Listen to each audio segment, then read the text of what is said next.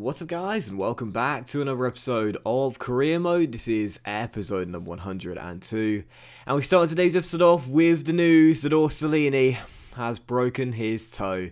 Yes, of course, in the last game, in the last episode, that 1-1 draw at home to Fiorentina, you saw right towards the end of the game, Riccardo Orsolini went down, then hit the crossbar with the final kick of the game, but unfortunately, as he limped off the pitch come the final whistle, Riccardo, our second best player of the season, with 11 assists and 6 goals in 24 Serie A games. You could stake a claim for him being our best player of the season. I would say Varane and Toney being the top scorer in the competition with 20 goals, but you could possibly make a case for Orsolini being our most influential player this season.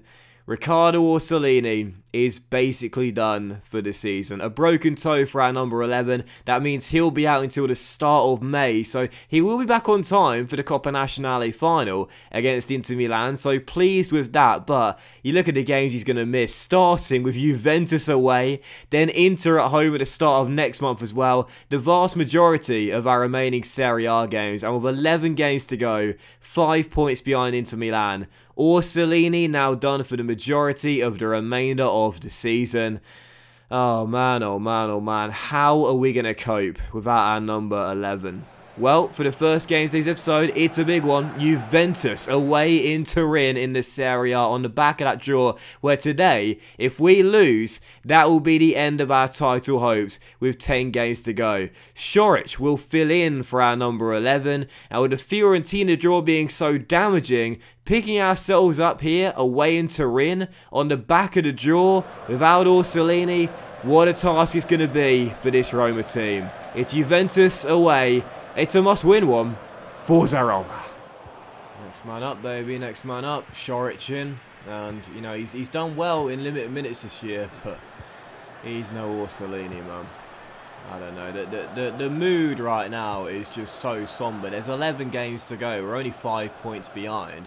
We've got 1 foot in the Champions League quarter-final. And we've got the Coppa Italia final at the end of the season. But losing Orsolini, I don't think we can come back from that.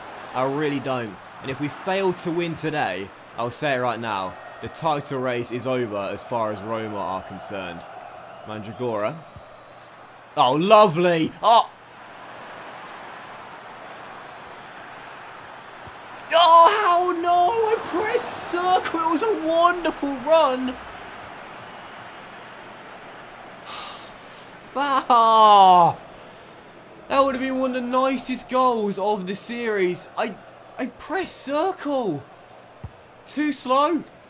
Too slow. But what a start that would have been. What a start that would have been.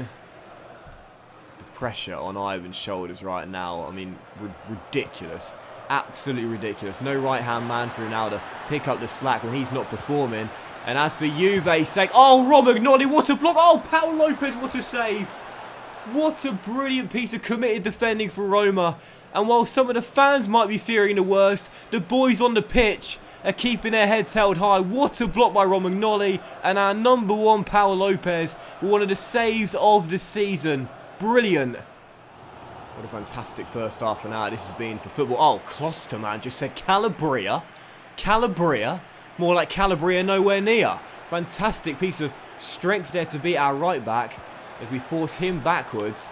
And this has been a brilliant first half an hour. Someone's going to break the deadlock before half-time, no doubt about it. Casemiro on the turn finds Rabiot. Werner, lovely football. Oh, it's fantastic. And Romagnoli with another sensational piece of defending. Alessio is up for it today. What a brilliant, brilliant interception last ditch. And another goal-saving challenge. Still 0-0. Toney brought down off the ball there. It's getting chippy out there. It's getting very feisty already. Oh, Calabria, good tackle, well done. I just want to take a closer look at this off-the-ball instant here between Raphael Varane and Ivan Toney. I'm not sure whether words were exchanged, but Ivan continues to chase after Raphael long after the play continues. And look at the left arm of Raphael Varane come out on Ivan there. A little bit of an elbow to the face, perhaps? I'm sure it was unintentional, but I'll tell you what, for the rest of the game, keep your eye on that individual battle. That is going to be very intriguing indeed. Klosterman shrugged off by Zaniolo, and perhaps a chance to break here, but instead let's get the ball on the ground here. Not being very nice passing from us in the first half. Let's try and change that before the break. Oh, you are joking, ref. You are joking me. Oh, I'm going to be in that fourth official's ear all the way down the tunnel.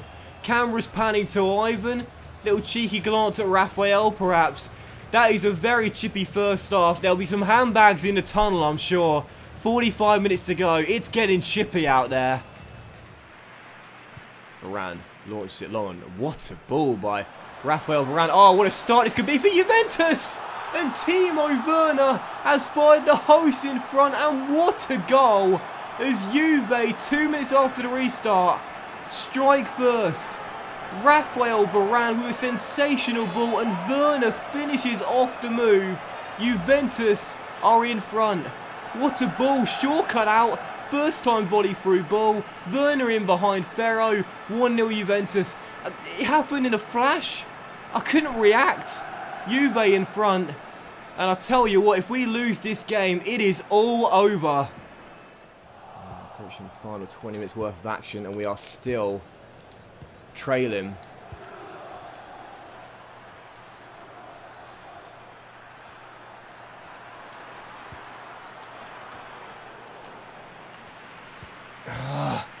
By a goal.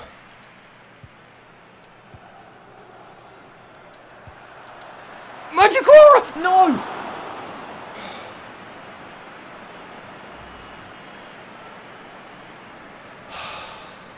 Chesney! What a save! Come on, come on, come on. Diaz. Oh, surely he's in behind. Yes! Come on! Yes! Oh, Ivan Toney. Diaz in behind his man. Slid across the face, and Ivan, I know it's a cutback. I know it's sweaty. I know I didn't used to do this, but come on! Ivan could not miss. Yes! 1-1, 8 minutes to go. I tell you, if we turn this around, look at the reaction on Toney. Come on! Mate, I'm not joking. I'm actually sweating right now. I'm actually sweating. 5 minutes to go. And I still think there's a winner in this. But it could go either way. Oh, Fosu Mensah, big tackle. Oh, Diaz just couldn't get it. Oh, it's getting very, very feisty out there now. It's getting very lively. 5 minutes to go. The loser could be out of the title race with 10 games to go. Oh, this is going to be so tense. Oh, good cross. Romagnoli away. Shot blocked. Oh, Paul Lopez. What a stop. And there it is. It's all over in Turin. And a very chippy and feisty affair has ended all square. 1-1. We salvage a point courtesy of Ivan Toney's late goal, but that was feisty and fiery. 10 games to go. Look at him walking off the pitch. Oh my word, what a fantastic game. So much drama. My oh my, I'm surprised that those two didn't come to blows there. That was very, very tense. In one of the most aggressive, tense, chippy affairs of FIFA career mode I've ever played, it's only fitting the game did end all square.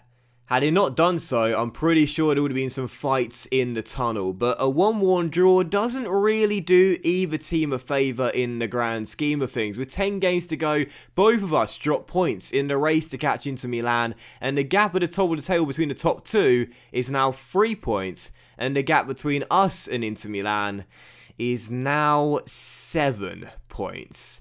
With 10 games to go, there's still time for us to make up the deficit, but it's looking increasingly unlikely now. We will not be winning the Serie A, which is what the board have asked of us in our first season. And after spending almost £400 million on building this Roma team, to be 7 points behind the league leaders with 10 games to go, that is pretty goddamn embarrassing. So for the second game of today's episode, on the back of that very aggressive fight against Juventus, where I can only apologise for how chippy it got, but it really was tense, I've got to be honest, man. I was playing that game last night.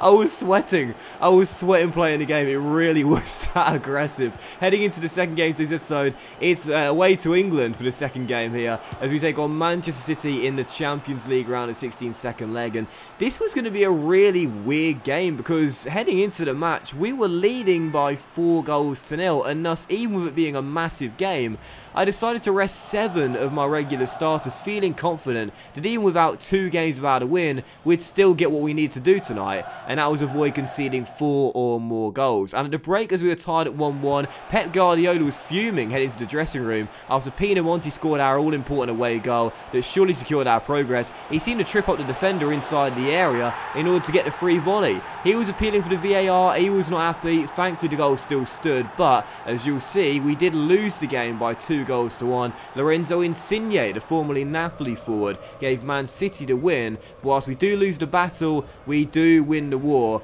We are into the quarterfinals of the Champions League. It was just a really weird game, you know. It was just such a flat atmosphere out there. You know, it's the round of 16 in the Champions League, but the atmosphere at the Etihad was just so flat, just so soft. It didn't really feel like a Champions League knockout tie, due to the fact that the tie was kind of already over after the first leg away in Rome. But either way, we make it through despite losing the game. It's only our second loss in all competitions since joining Roma. We still make it through to the quarterfinals of the Champions League, where after the game you see the full results of who did what in the other knockout ties in the last 16. The draw has now been made, and in the quarterfinals of the Champions League, Roma will be taking on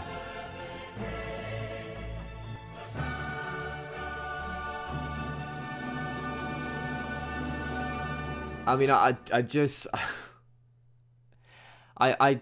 just don't know what to say. How do we avoid these guys? Frank Lampard's Chelsea. How do we avoid these guys, man? Into the last 8, some cracking ties in the quarterfinals, of course. And you see the tie as well. It's sandwiched in between Inter Milan as well. It's sandwiched in between Inter Milan at the Stadio Olimpico. That quarter-final tie. I cannot believe it. Chelsea again. We took them on in the group stage. We finished runners-up to them in the group stage. We had draws in both the home game and the game at Stamford Bridge as well. And now Champions League, quarter-final, Frank Lampard's Chelsea. We can't avoid these guys, man. We're playing in Italy this season and we're going to face them 4 times in the year. Absolutely absurd. Twice in Europe, both in the group stage and in the knockout stage as well. I mean, we could be managing a Brazilian team. We could be playing in a Copa Libertadores, and I wouldn't be surprised if they got pulled out of the hat in the semi-finals. I mean, you can't avoid these guys. Chelsea are everywhere in this career mode. We'll be taking them on in the quarterfinals of the Champions League. The first leg coming in the very next episode, with the first leg being at the Stadio Olimpico. I just can't believe it, man. How on earth do we shake Chelsea off our tails? Anyway, third and final game of today's episode on the back of the draw is going to be back at the Stadio Olimpico and back in the Serie A, as we will take on Hellas Verona here, looking to get back to winning ways after no wins in our last 3 and our first defeat since match day 2 in the Serie A. Taking on Hellas Verona, got the opening goal of the game through Zaniolo, but how on earth we weren't 3 or 4 goals up at the break, I do not know. Had some golden chances, including that one missed by Moise Keane, but in the end, once again, as you can see, like it has been all season long, it wasn't our high-powered offense that got us the win, it was our rock-solid defense. Yet another clean sheet for the boys in the back line. A 1-0 victory with Juventus and Inter Milan winning. It still feels like a bit of a somber mood. 9 games to go, 7 points to deficit. It is still possible, but with Inter Milan coming in the next episode, fail to win that game at the Stadio Olimpico, and that will be that. The title race will surely be all over. But that was today's episode of Career Mode, guys. So big thank you for watching. Really hope you have enjoyed it. If you did enjoy today's episode, then please do drop a like. Much love to you all. Have a fantastic New Year's Day, and do not miss the next episode. First leg against Chelsea in the Champions League quarter-final, and that big title clash against Inter Milan as well. And I'll see you for it very soon.